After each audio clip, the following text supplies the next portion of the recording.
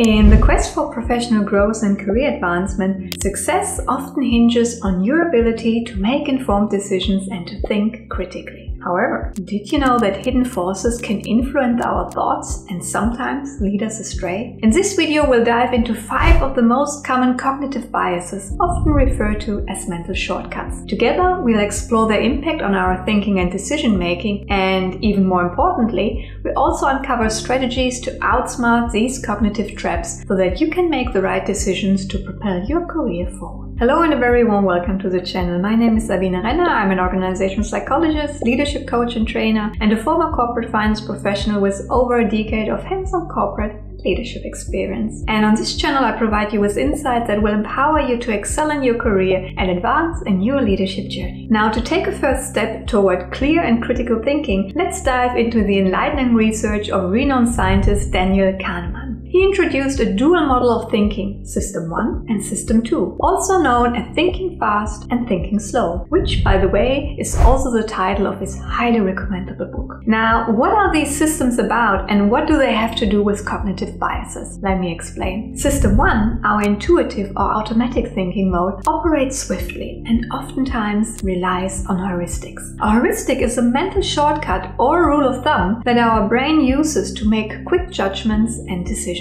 These shortcuts are often based on past experiences and knowledge, allowing us to simplify complex problems and to arrive at solutions much more rapidly. Now, heuristics are valuable because they save much time and mental effort. However, they can also introduce biases and errors into our decision-making processes, as they may not always lead to the most accurate or rational outcomes. Now, to avoid these biases and hasty judgments, we actually have to move from System 1 thinking to System 2 thinking, which is our deliberate, analytical mode that demands conscious effort and requires time, energy, and attention. It operates much more slowly, but with far better precision, and therefore helps us handle complex, novel, and critical decisions. You could also call System 2 our champion of rationality. Moving into this more conscious and deliberate mode of thinking is the basis for identifying biases. Here are 5 of the most common ones that you should watch out for. Bias number 1, confirmatory bias. Confirmatory bias causes us to search for, interpret, and remember information in a way that confirms with our pre-existing beliefs or hypotheses. This bias is rooted in the human tendency to favor information that supports our existing views while discounting or ignoring information that contradicts them. Now, imagine you're a sales manager considering a product launch strategy. You lean towards an approach aligned with past successful launches.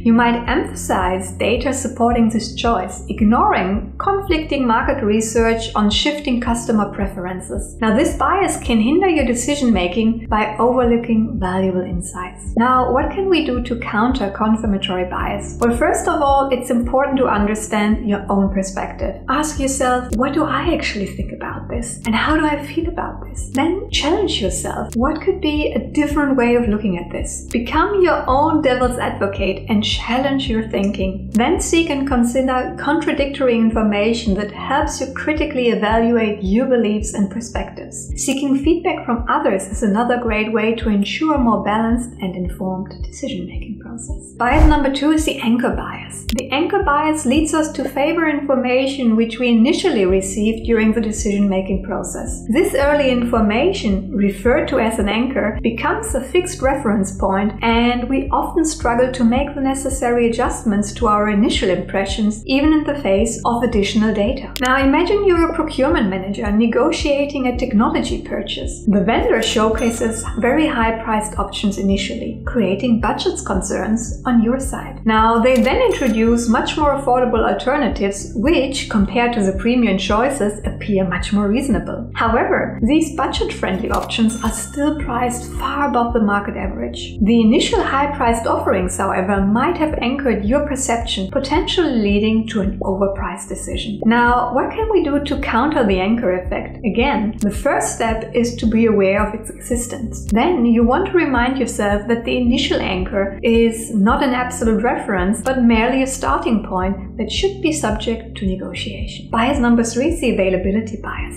The availability heuristic or bias is a cognitive bias in which people assess the likelihood of an event or the importance of a piece of information based on its ease of recall from memory. Now, in other words, that means that we tend to overestimate the significance of things that come readily to our mind, often due to either their recent occurrence or their emotional impact. Now, imagine you're a project manager gearing up for a new product launch. As you evaluate potential risks, a recent memory comes rushing back, a past hiccup that, although rare, caused quite a bit of stress. Now, this memory now takes center stage in your decision-making process, making you overly cautious and potentially hindering the project's progress. To counter the availability heuristic, it's essential to acknowledge that the ease of recalling information doesn't necessarily correlate with its likelihood of occurrence or importance. When making decisions, consciously seek out a wide range of relevant data and systematically assess the risks as well as the benefits. Avoid letting vivid but rare past experiences overshadow the broader context of the decision at hand. The fourth bias you should keep in mind is the phase consensus bias, which is a cognitive bias that causes us to overestimate how much our own beliefs,